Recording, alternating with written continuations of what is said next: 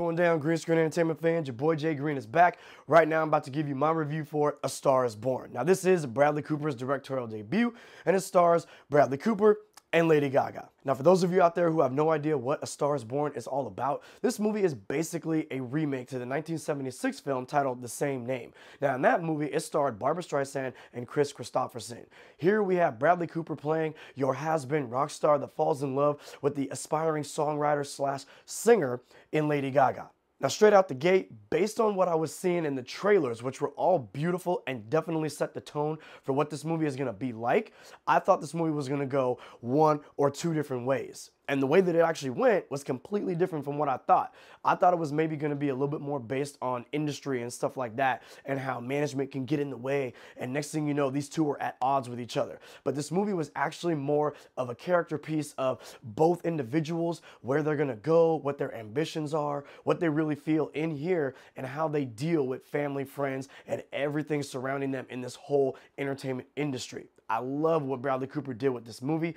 I love where he took these characters. Some of it was heartbreaking, gut-wrenching, but at the same time, a lot of it was just wonderful and joyous to see play out on the big screen. Now, while this movie definitely has its ups and downs of emotions, I will say this, that carrying you throughout all those ups and downs is phenomenal and flawless acting from everybody that you're seeing on screen. Sam Elliott, Bradley Cooper, Lady Gaga, Dave Chappelle showing up in this film. Everybody on screen that was a supporting character or the marquee characters that you're seeing add to this film's amazingness. Now, to speak to Bradley Cooper's directorial debut and his skills behind the lens, this man is a phenomenal talent. He's showing you what he's got in front of the lens, but he's also showing you what he has behind the lens. What I mean by that is some of the shot selections that he has for him and Lady Gaga together as they're falling in love. You really believe it. You really see it.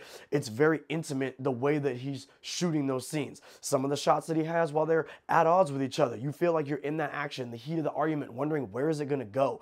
He's talking to his brother in the film, Sam Elliott, or his friend Dave Chappelle. You're engaged in these conversations, simple conversations with no music or nothing going on in the background, just dialogue, and you are in that ride, you are in that journey with him and with this character. The shots when they're doing the concert scenes, you feel like you're at that concert. I can't speak highly enough about his directorial debut. I think that as he was on the set of movies like American Sniper or the new Clint Eastwood film, The Mule, he's probably taking some notes, and that's real. One thing that I love so much about a great love story is how layered it can be. If you can give the characters some great layers and you can give the story itself some great layers, you got me already. And this movie does just that. Like I say, it's a love story at heart, but at the same time, we're also seeing the layers of the entertainment industry and what it could do to a person's ambitions or initial goals that they have going into the entertainment industry.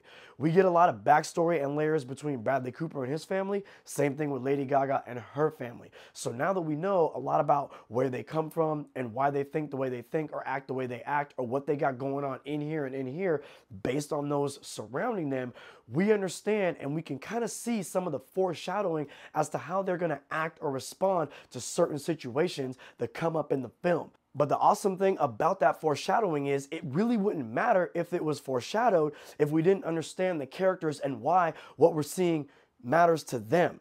That's the thing. Some movies will foreshadow shit all day long.